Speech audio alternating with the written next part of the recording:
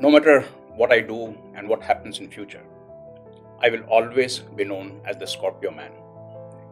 And that is not a bad tag to have. After all, the Scorpio is a product that redefined the fortunes of Mahindra.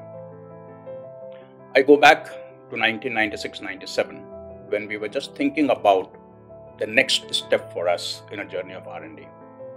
And we had made this small team of 8 people. And this team worked for several weeks and came back with an option. In fact, 2 options. The first option will be to take Commander and kind of redo it, make up, refresh as was known. And the second option was to invest 800 crores in a brand new product. And I was almost sure that the management, the board, Mr. Anand Mahindra, will pick the first option, less risk, take it in steps and go to the second option after a few years. He made the presentation to Mr. Alan Durant and Anand Mahindra, and he looked at it, thought about it, and said, there is no option 1. It has to be option 2, because option 1 will not take us where we want to go. And by the time we are able to go to option 2, it will perhaps be too late. Starting with 8 people, no process, no resources, a budget of 800 crore that we asked for in the beginning, which was way below what anybody would spend for a new product. But our board challenged us. The board told us we don't have 800 crores. 800 crores is more than 4 years of profit that we have made in the last 4 years. And therefore we have to cut it down.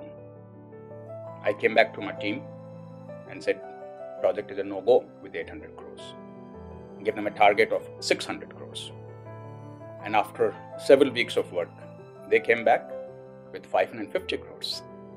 We went back to the board and the board said, go ahead. As we developed the product, in some ways our ignorance became our bliss.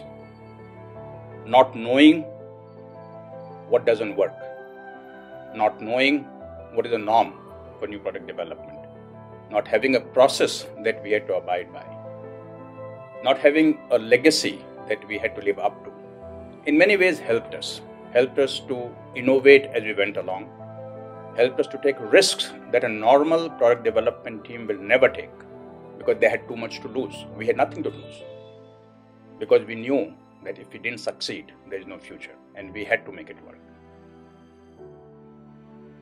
The day Scorpio was launched, tears were rolling down my eyes. I couldn't stop. That was the most memorable day for me, and still remains the most memorable day for me.